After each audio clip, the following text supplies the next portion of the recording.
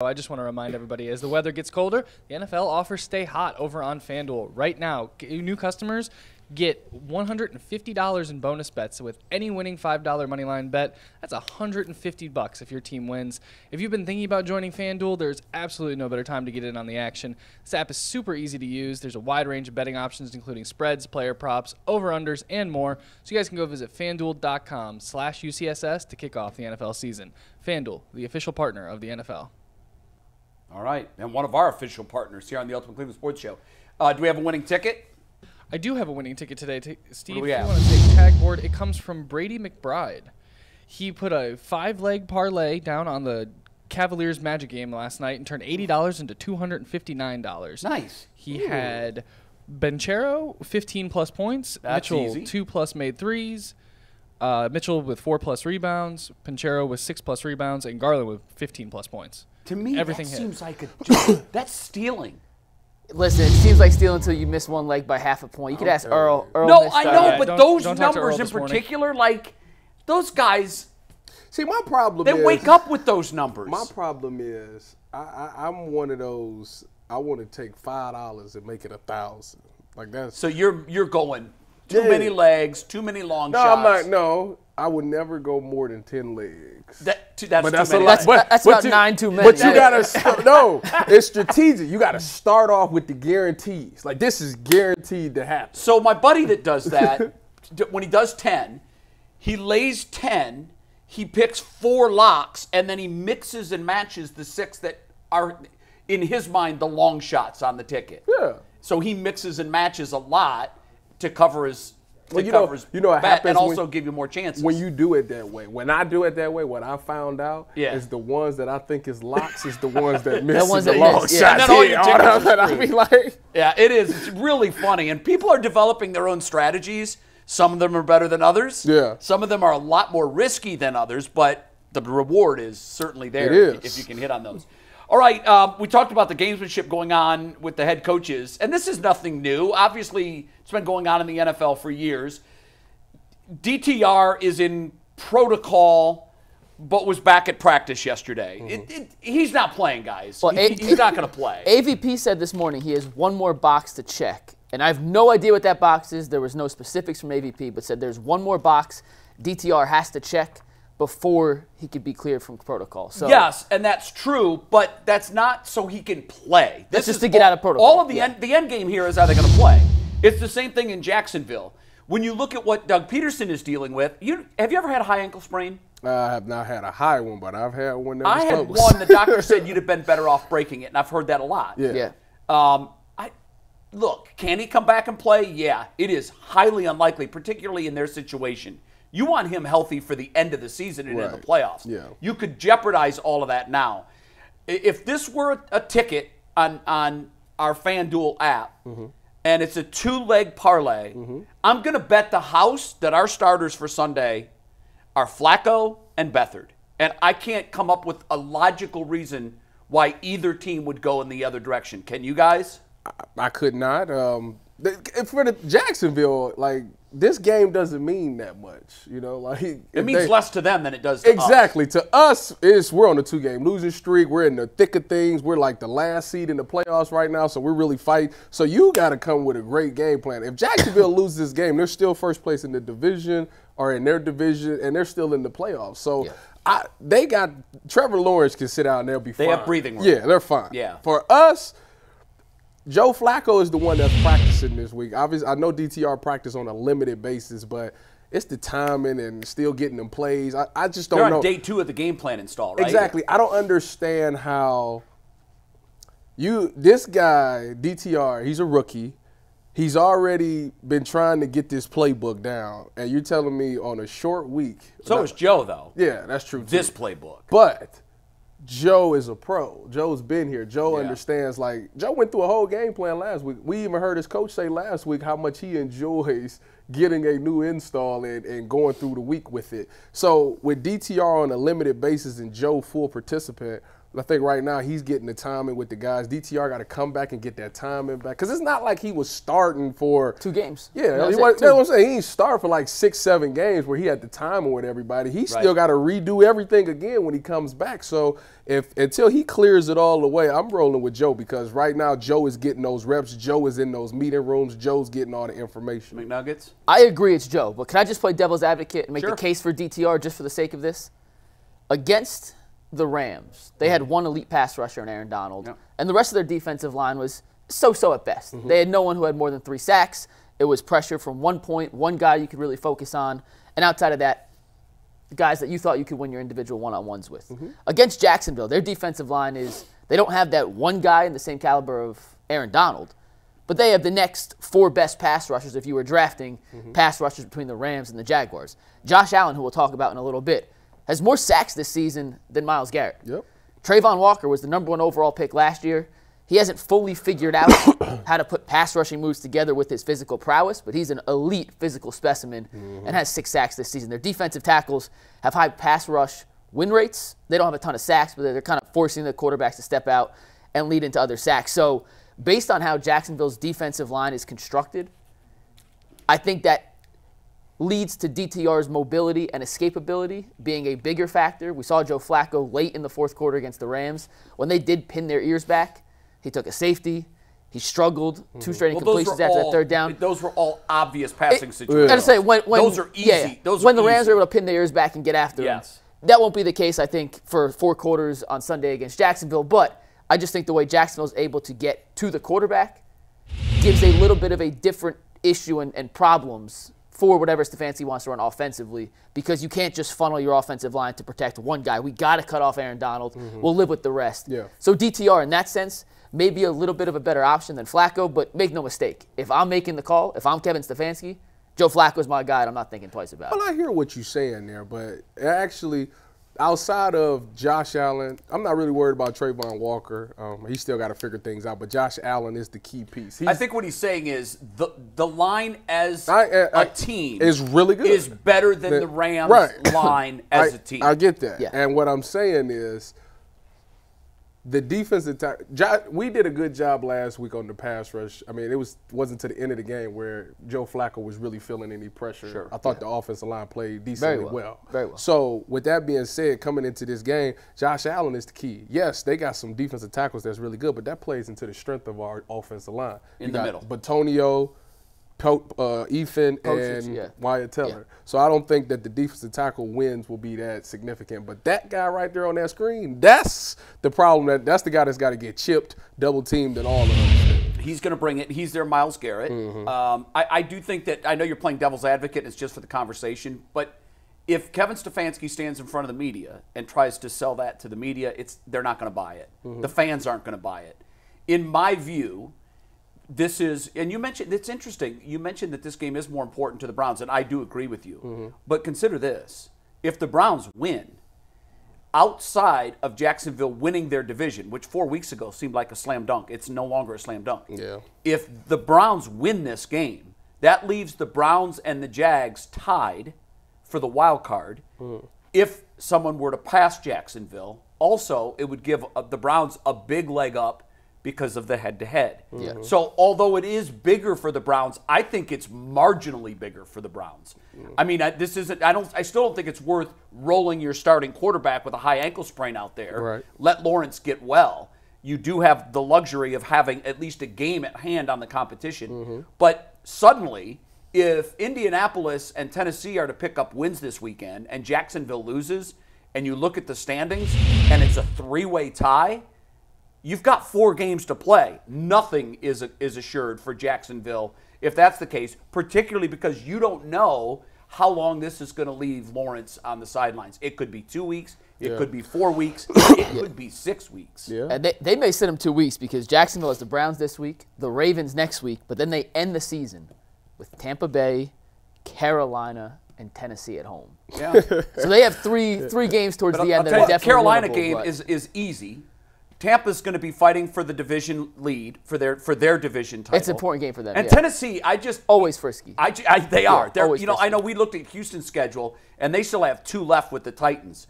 You know what Vrabel does down there. Vrabel's guys aren't going to quit. Where is those games at? Is it home or away? The last game against Tennessee I know is home. Jacksonville. Oh, no, the final game of the season, I apologize, is in Tennessee. They are home against the Ravens and the Panthers at Tampa Bay at Tennessee. Well, as we found out yesterday when we And had when the they played- Don reporter on from Jacksonville, They bet on the you road. can reverse They're their better on the success. road. Yeah. They're far better on the road than they are at home. I can't explain That's it. why I asked, because I wanted to see if they was on the road. So Tennessee, they should probably They win. beat Tennessee 34-14 earlier this Yeah. season. They're Well, better than Tennessee, but yeah. you know what? You just can't do that game anymore in the NFL. Tyus, Tough. I have a question for you. This is another reason I would go Flacco, and I want to think twice. And Jay, you talk to Betsy Kling upstairs every day. You got the weather report. It's supposed to be windy, like very is. windy on Sunday, between 20, 30 mile-an-hour winds. If any quarterback in the entire AFC North right now, and Joe Flacco counts for that, is accustomed to playing through weird, not great, windy conditions. That's why he was drafted. It's Joe. Casey Keeler said that yesterday. It's Joe Flacco, and he's played not only in Cleveland. He's phenomenal in Cleveland. We'll talk about that tomorrow in the McNuggets 5 10-1, stats. something like that. 9-2 in his career in Cleveland. And his 9-2. numbers are very, very good. But a guy that has the arm strength to cut through the wind. I mean, as a defensive back, like, did that actually make it? We hear it all the time that's why the Bills drafted Josh Allen. Like, does the wind really affect passes in the extent that? Yes, it does. How was Beathard in the wind? You guys were together in San Francisco. Well, the thing about Beathard is that actually this is funny. The season that Jimmy got hurt was the season that we didn't play one game in cold elements. Wow. It was unbelievable. It was the best season of my life because I didn't have to worry about being cold. But we actually played every game warm, so I really can't answer that question. But he went to Iowa, so yeah, you would think he could handle the elements. And when you talk about Joe Flacco, I think the biggest difference between Joe Flacco and DTR is Joe Flacco brings that calmness to it. It's like when you go out there with Joe, it's like everything might be going crazy, and Joe will be like, calm down, guys. This is what we're going to do. Right. And you need that on the field because over the course of an NFL game, it goes up and down. It's really an emotional roller coaster. You need that one steady guy. That's why I think Kevin Stefanski is so good because no matter what situation is going on, he's the same. I feel that same way with Joe Flacco. I mean, his leadership on the field, the way he went in that game last week, we all watched it like, man, this offense, we've been thinking all this time we need a mobile quarterback to do all these fancy things and run this Kevin Stefanski offense. And he's not mobile at all, and everything was still boom. Passes was crisp. They changed it exactly to fit his skill set, exactly. And they did a terrific job, I thought, and in playing to his strengths. And I think with him, he knows how to win games. DTR is playing to kind of not lose, essentially, because, like I said, he knows he's the quarterback. He's going to be here, but he wants to get better every week. When you say that, you mean he's more managing it, trying to, maybe we can get by with 14 points and the defense rolls aces. I just feel like with DTR, it's like, I know. But with Joe Flacco, you can be an aggressive. Yeah, go ahead. Joe Flacco, because he's going to do it. Yeah. Joe's like, listen, I know I can make this pass. I'm going to let it rip. I like what Casey Keeler, his college coach, told us yesterday on the show, is that the one thing, he kept calling him unique. And I said, what are the characteristics? And he goes, very quickly answered this. He's not afraid to fail. Yeah. And I think, Brett Favre always used to say, you got to have a short memory. You can't remember the pick you just threw trying to squeeze one in between an impossible window. Yeah. And I do think Joe Flacco, I wouldn't call him a gunslinger so much, but if you look at his career, the one thing that I think has been a common, even going back to Pittsburgh when he transferred to Delaware, is he has believed in himself in the micro, in game situations, and then in the macro. One of the biggest onion moves in the history of onion moves for players was what Joe Flacco did going into the final year of his contract in Baltimore when he had a pretty sizable offer on the table. Said, no, you know what? I'm going to play this out. I'm going to go into the last year of my contract, which is rarely done, and he bet on himself, and they won a Super Bowl, and he was the MVP. And I think right there is why I like him a little better. The big word, confidence. Right. He knows he can do it because he's done it in the NFL. He's won a Super Bowl, so he knows how to do it. Yeah. DTR is young. He's still trying to figure out if he's confident enough to do that. He's been able to make some throws, but he hasn't had a complete game where he was just like, oh, I know I belong here. Right. He's still trying to figure it out. And you talked about a gunslinger. And I'm not giving all of the McNugget stats for tomorrow away, but 18.3% of his passes against the Rams were into what PFF considered tight coverage, a tight window. There's 7th highest percentage of any quarterback. 1 out of 5. Only one turnover-worthy throw on those attempts, which means he was trying to fit him into tight windows, and he was placing the ball extremely accurately, which leads to a lot of success. I do have one more Flacco question for you guys, though. Is there any chance we're getting a little too far ahead of ourselves on the Flacco hype based off one game? Yes. Especially when the fourth quarter, it was a great 3 quarters. The fourth quarter not nearly as good, and obviously there's situational reasons why. The Rams knew they had to pass more. They understood it was a one-dimensional offense at that point, but he was really good for 3 quarters. The fourth quarter not nearly as good. Maybe are we getting a little too far ahead of ourselves? I mean, yeah. I'm just asking. That's just the fan in us. But I think that the reason that a lot of people are confident in him is because he was able to make those throws. You know, it's not every pass he throws is going to be in tight windows. But if you can make those, that's confidence. It's all right, this guy looks good. The offense looks really good. Some people say it's one of the best quarterback performances we had this season. Earl said it was the best. Earl is crazy. I don't know. Look, Earl, stop doing that. Stop doing that. Outside of Tennessee, Sean. Okay, okay. But other than that, this was I don't think without any question. One of. I think one of is one of and the best is 2 totally different statements. Exactly, but it's putting it in that upper echelon of quarterback performances. You asked the question: are we getting ahead of ourselves, either as a media or fan base or the coaches? I don't think we are, and I'll tell you, I almost think that the biggest detriment to this team is about to become one of our biggest advantages. Follow me. Nobody likes to change quarterbacks. It sucks. Yes. The rhythm is off. The timing is off. Your leader changes. It's like you're cutting the head off the beast and putting a new one on. However, while it is sucked in the moment for the Broncos, think about the quarterback questions. We've asked one almost every week. We've had 3 this weeks, year. 4 weeks all season. We've gone into a Friday. Knew what was going on. Yeah, 4. So while that is turmoil and disruptive and very difficult to manage in the moment, the good thing about it moving forward for this football team is they're used to nothing else but change. Yeah. And so that's why I say what's been their detriment in this quarterback revolving door is going to be their advantage because it is week to week. I don't think anybody, fan base, media, or the coaching staff, is ready to pound their fist right now and say it's Flacco or die. No. No one's ready to do that. We're doing that on a week-by-week basis. So let's put Joe out there. Let's see what he looks like. If he can duplicate or even improve upon what he did last week, then it's easier for fans to start thinking, yeah, he's our guy. We've seen it twice. Let's roll with Joe. Against a pretty good defense. Yes, what would be a good defense? But here's the thing. If Joe turns into week 3, 2022 Joe, and he starts to precipitously decline in front of our very eyes. Go back to DTR. Then you say, it's okay. We'll go to the bullpen again, and we'll bring DTR back. And this team, if nothing else, is used to changing on the fly. I wonder how frustrating. Is it frustrating for, the offensive line and the receivers to have to continuously change the way? Because obviously with Joe Flacco, you block differently than DTR and Deshaun Watson. Or if I'm a receiver, I got to run my routes. Sure. Just a slight touch different. It probably is frustrating, but Ty, look at this. They've had time with either of these guys now. And so Walker, if they do have to flip a switch and go back into DTR mode, you know how to do it. They just flip the switch and they go back into DTR mode. Yeah, it's true. And I think as this carousel keeps careening back and forth, Flacco's here for the ride for better or worse. I think this probably is 1 year with Cleveland. DTR is the long-term answer at QB2. We'd assume.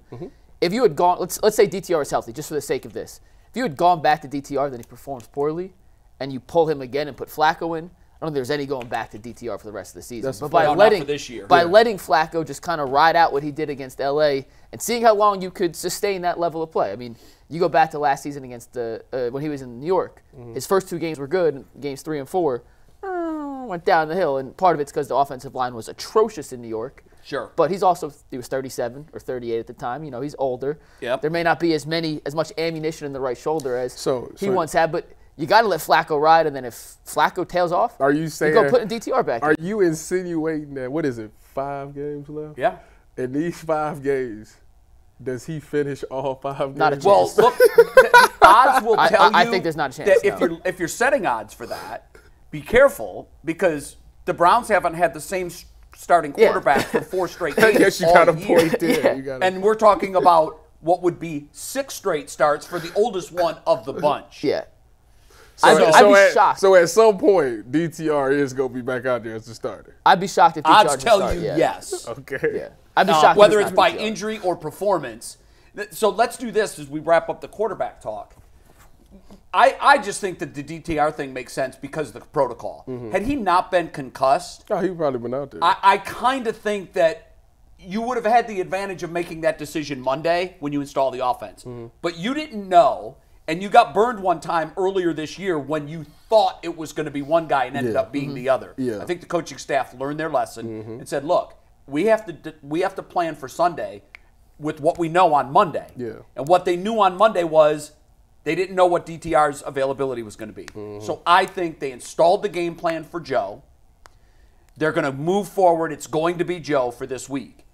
But after this week, when DTR is healthy and the coaching staff won't be able to tell the media, well, DTR wasn't available, so this was an easy decision. Next week, there's going to be a decision to be made. Do you think that one of the other gives the Browns a better chance, all things equal, moving forward? Like, would you rather close out the Final Four with DTR or with Joe Flacco? So what I would tell you is, from a standpoint, from strictly this standpoint only, after this season, who's still gonna be here? It will be DTR. So you got the problem with this season has been we haven't had a veteran backup quarterback. So take the last 4 games, for better or worse. Well, even if it means you miss the playoffs. For better or worse. No, I disagree. For better I or worse, No, that's you got to awful. get that Disagree. man I love you, ready. Ty, but You got to that's- get him that's ready. bad. That's bad. terrible logic. What is his record? You can't punt on Wait, the season. I don't care about DTR that. is what? So 1 you're and going 2? to sell to your fan base, we missed the playoffs, but I want to give you a silver lining, guys. If Deshaun gets Our hurt backup next year, quarterback is going to be ready next year. Yeah, This come on, game- Ty. Come on, Ty. This Sunday tells a lot. Yeah, Yeah. but Ty, you are within reach of a playoff position. You're currently sitting Let in me a ask playoff you this. position. Okay, Jay. You go for broke for that playoff Let me ask y'all position. this. You're not thinking Wait about a next minute. year's backup quarterback. Wait a minute. Let's think Jay, I'm about with you. Let's think about this. Let's do it. Let's think. If the Browns don't make the playoffs this season, Yes. how many people going to be upset?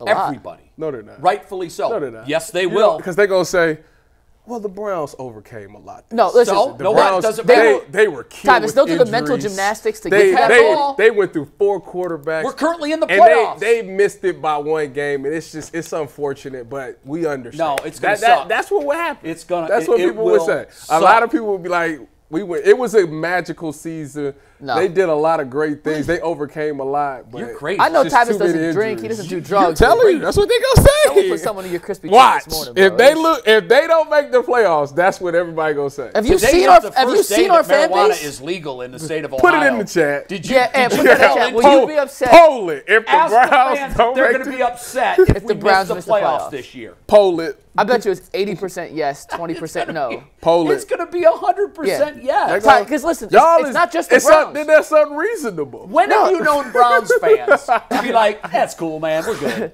Ty, but it's not just the Browns. Joe Burrow's out. The year Justin Herbert's the been year terrible this whatchamacallit year. Got hurt. It messed up the shoulder. You know. Baker? Baker? Yeah, Baker never pissed off the fan base. No, They never the year got upset before at that, Baker. they were in the playoffs and they were a 4th and long But I'm saying- from making it to the AFC Championship game. Everybody knew once Baker got hurt and continued to play, it was like, we ain't going to the Yeah, and I playoffs. think the general mood of the fan was like one of acceptance and understanding. I'm having Earl mark this down for like worst take of the year. Yeah, Yeah, thank put it you. put Thank it you. down. Go ahead.